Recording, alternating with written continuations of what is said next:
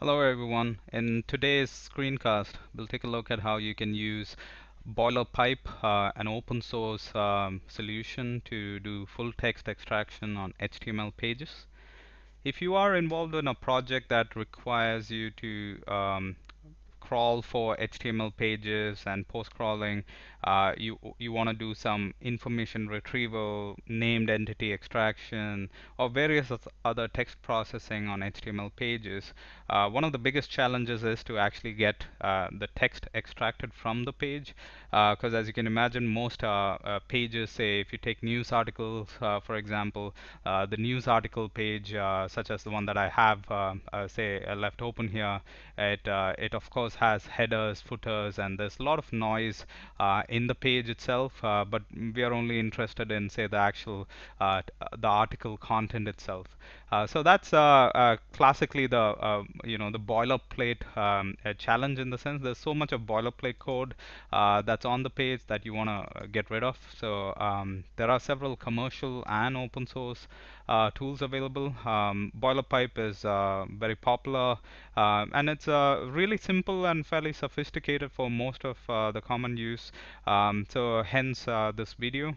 My recommendation would be to actually go and get the code from GitHub and try the code, but I'm using the older site just because it's just readily available for download. So what you need to do is go ahead and quickly download the file here. Of course, this is a much older version. The code base is really old as compared to the one on GitHub, but it's simple enough to get started. And the other benefit again being BoilerPipe is on the Apache license, so it's really flexible if you wanted to use in your own projects and extend it. So once you've downloaded the files, basically you need to include a few of the jars in your project. So you need to include the BoilerPipe jar itself, and BoilerPipe internally uses a couple of other libraries. So the main one is really Nico HTML, which is really an HTML parser. It's a very lightweight, fast HTML parser. What it really does, it does the grunt work, if you will, of parsing the document, the actual HTML document, and providing an XML interface to access that document. And then it also takes care of a lot of the complexities around working with non-XML compliant HTML. So say for example, the author of an HTML page forgot to close a tag, for example, and it becomes, of course, really hard to convert that into XML. So anyway, Nico handles all of that grunt work, and Nico internally uses Xerces. Those are the three libraries you need to, or the jars that you need to include in your project. So in my case, I'm actually using Scala. Um, so um, Let me just clear this. So what's really elegant about this particular library is how simple it really is. It pretty much is 1 to 2 lines of code. Pretty much one line if you embedded the URL here. So that's how elegant and simple it is to actually get started. So again, what I've done is I've taken this article page that you're seeing here, and essentially what I want to do is get rid of the header, the footer, and I'm only interested in the actual article itself, which contains the heading all the way to the actual content of the news article itself. So if I run this,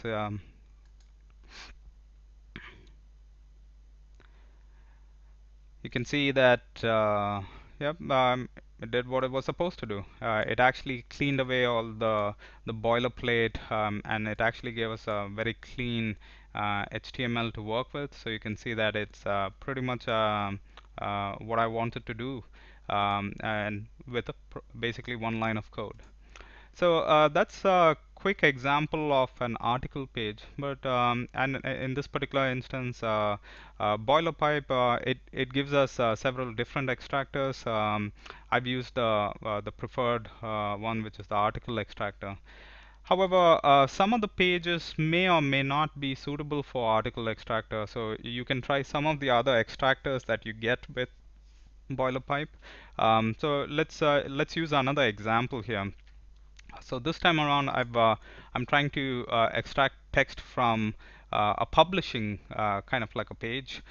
So of course, this is not a news article page. This is more like a product page or a generic page. As you can see, it's there's a lot of text and there's a lot of images here. If I try to run the article extractor on this URL here, so let me just comment it out.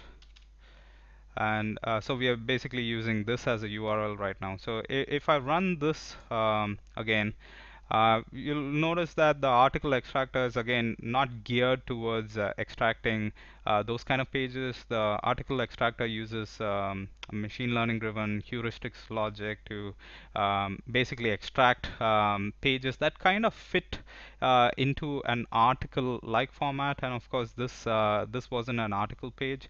When we run the project, you'll notice that it doesn't fully extract the content. So what I'm interested in is starting from our most personal device set yet, say all the way to finally say, well, again it depends on the page itself, but I would imagine it'll extract it all the way to maybe here or yep. So let's say I would want it to extract up until here and not capture the header or the footer. Um, so as you can see, it's a very different experience that you have here. It's really not captured all the page content. So it's only captured a subset. So essentially what the article extractor does, and I'm oversimplifying it, but it basically looks for the page, the contents within the page, uses heuristics to figure out which is the largest content block. I mean, it's a lot more complex than that, but that's me oversimplifying it. The other option that we have is instead of using the article extractor, we can use the default extractor. And if I run it with the default extractor, again, it's not recommended for article pages itself, but in this particular case, the article page hasn't done a great job, or the article extractor hasn't done a great job of pulling out or extracting the full text from that page, so we can use the default extractor here.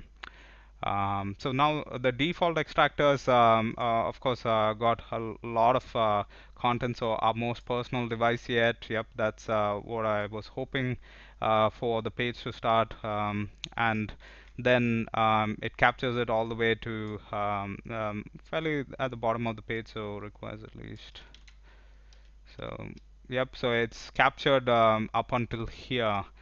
So it's as you can see, it's extracted more text. Now the question is, how do you know which extractor to apply? Again, that's ultimately boils down to how the logic within your page. You may want to extract content and use some kind of feature-based mechanism that you determine based on the HTML content, which particular extractor you may want to use. But that's totally dependent on your specific implementation and the logic you will want to apply. Last thing I'll quickly mention before we wrap up is if you go back to the boilerplate project, there's a link to a web demo as well, so you may want to give that a try. So again, without you having to download and try out a few examples, you can try it on the web page itself. The web page does highlight a few of the other extractors here, two of which we have already talked about. Again, I don't necessarily think this is up to date. You can again, the best next step for you would be to actually download from GitHub and give it a go. All right, so that's a wrap up for this particular screencast. Hopefully, it helped showcase an example of a good text extractor. All right, thanks everyone for watching.